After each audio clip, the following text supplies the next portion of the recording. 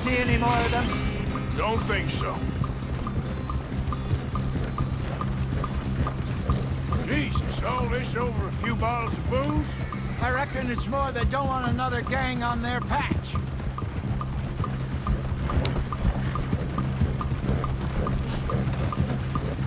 Okay. Pull off the road here. Hold!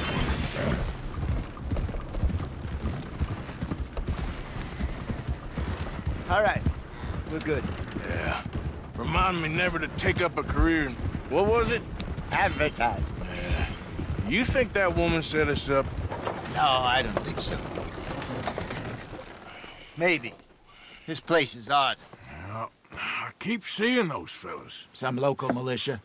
Clearly not too happy to have some new competition. I'll go visit old Ma Braithwaite, see what's what. Why? We've been making money. The chest is filling up again, slowly but surely. Part of me thinks we just get ourselves good and lost. But we still need a lot more money before that can happen. So, for now, let me go give old Mrs. Braithwaite some of this moonshine as, well, let's call it a peace offering. Sure. That was fun, Fenton. We'll make an actor of you yet. I'll go speak to Dutch.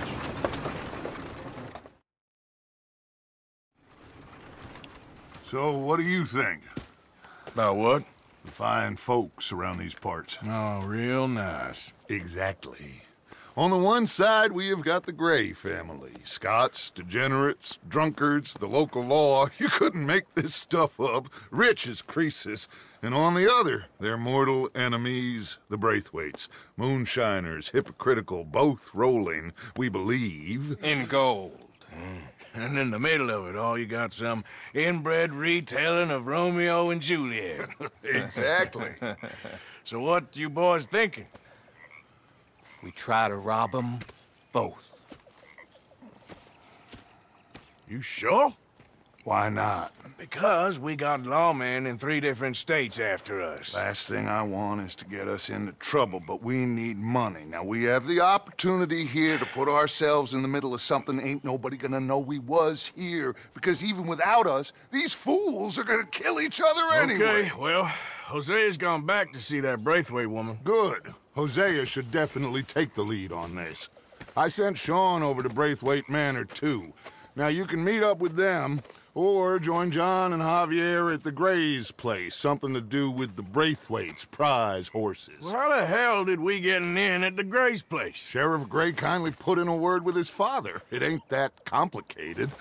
We gotta convince each family that we're on their side, and then we rob them both.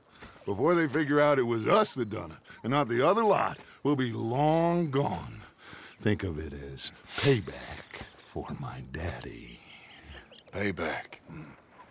I ain't in the revenge business, Dutch. Least of all for something happened a long time ago. Well, I guess we all gotta pay for something. Now, if you will excuse me, Arthur, I got to write a letter.